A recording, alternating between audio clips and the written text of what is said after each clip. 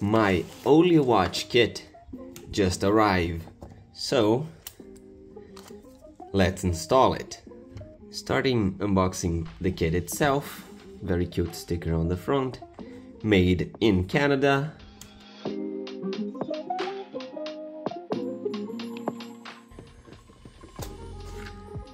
There we go. Okay. Scan the QR code, download the app, follow the step by step. I already have the app downloaded.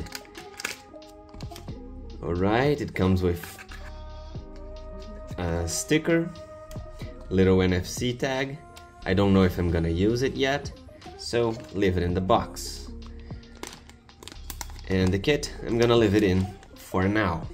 To install it, it's pretty easy. Just remove the 4 screws.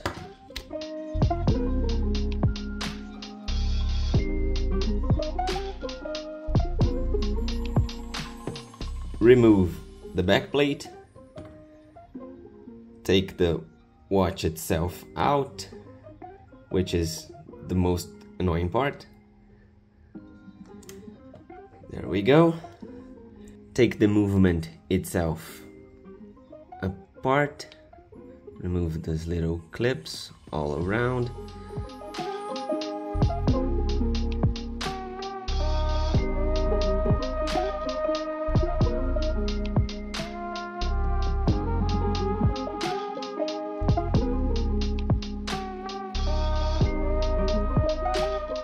Finally, back part off. If I remember, no, we need to remove the battery. Well, remove the board itself. Here is the Ollee watch board, circuit board, whatever is the correct way to say it. Oh, sorry. Comparing to the original, they're pretty similar, but the Ollee watch is much more powerful. Remove the battery from the original.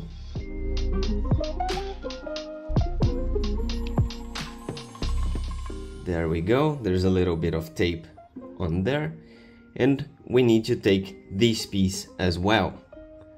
If you have tweezers or some more precise tools, you can try and squeeze from here. I'm gonna try to use my hands just to prove that you don't need special tools, and you clearly don't.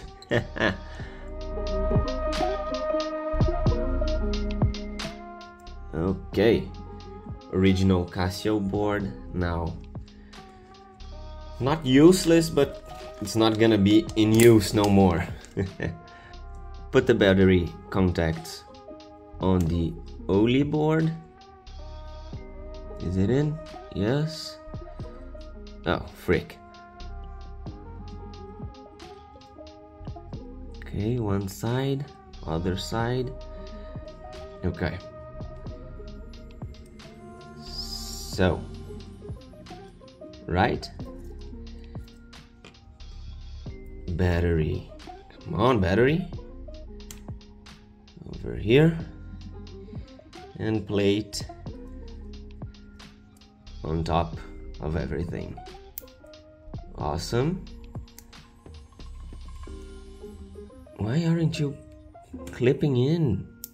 There we go. Good. Only one to go. Only one to go. Alright, it's installed. Now I just need to put everything back together.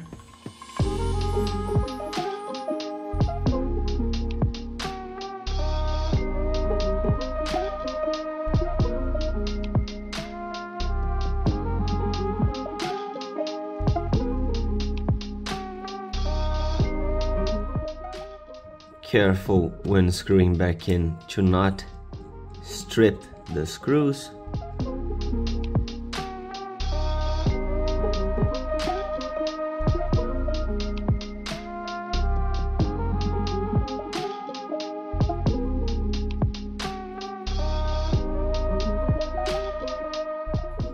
And there we go. Now to connect to the app, I'll need another camera because my phone is my camera. I almost forgot a very important step when disassembling the screen. You really need to pay attention to this strip here. Oh my god, I cannot grab it. To this strip here. It's the contact strip that interfaces the screen with the rest of the watch.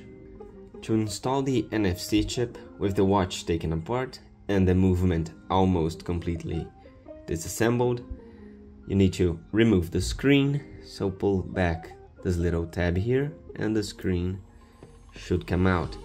It's made of 2 layers, but mine has a third one, and it's another mod that I tried to do for diffusing.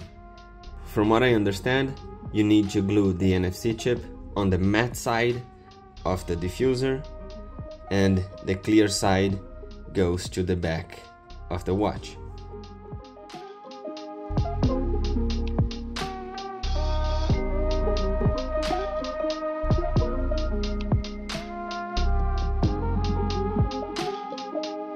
Alright, that must be it.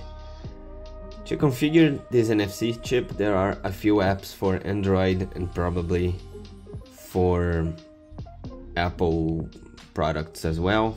I don't know, I use an Android. But you can do a little bit of research. I'm sure you will find an option for the iPhone as well. Here on the Android App Store, let's install the app. The app is now installed. Now with the app open, I deleted a lot of stuff so it can work because I was already using it. Let's try and sync the watch. Hold the button until the lamp starts blinking, until the name appears and the lamp starts blinking. Allow for it to look for nearby devices. And there we go, it found the watch. Finally! It's connecting. Great. Pairing code. Yeah, it does match. And hello to my new watch. I'm gonna sign in later, but I already have an account. And here's the app. Here it's gonna first sync the time. So it's syncing and it's doing its thing. While it does it, we can look around the app. Here it's gonna show your steps, the heart rate, if you count it. There was an error. Why? Okay, it looks like I fixed the error, so the time is now correct. The main page is gonna show your steps, your heart rate, if you choose to monitor it, and the temperature. Here, down here, he's gonna generate a few charts and events if you save like labs, timer, and stuff like that. It also generates a little calendar so you can go back to the other days. Now that the watch is paired and I'm logged in, I can show you guys the charts. The charts, there we go. It shows a few charts and that you can go back on the month, the year, the week, whatever you want.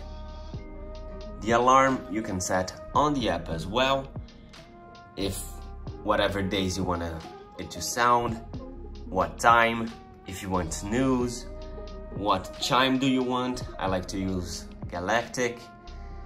What hours the hourly chime is gonna be on. I like to let it on from 6 to 10 in the night. The timer you can also set up all from the app. The faces are one of the most fun parts of the watch. You can choose what faces you want to show up on the watch itself. All of the features will still work, no matter if they are on or off.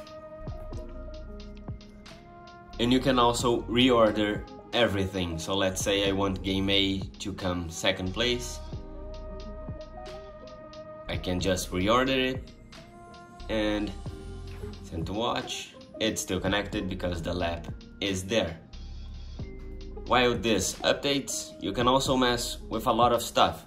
So like time, this is where you're gonna set up what country you are on, for example, so it can get the correct time from your phone. Device here, there's a few presets and you can customize them a lot, even changing the name here. I'm gonna leave it as Ollee because I like it. But if you want the screen to turn off and only turn on when you twist your wrist, what color of backlight you want, the time it takes for the screen to turn off again, if the light button is hold, or how many seconds the light should stay on, the brightness of the backlight, if the heart rate monitor starts counting when you turn the watch towards you. You can mess around with a lot of stuff, even muting all the chimes and audio mute, so only when it finishes a timer or your alarm will sound even if the audio is muted. There are tutorials here in the user manual, so you can use the most of your watch. I recommend you guys exploring the app by yourselves, but I wanted to give an overview, let's say it.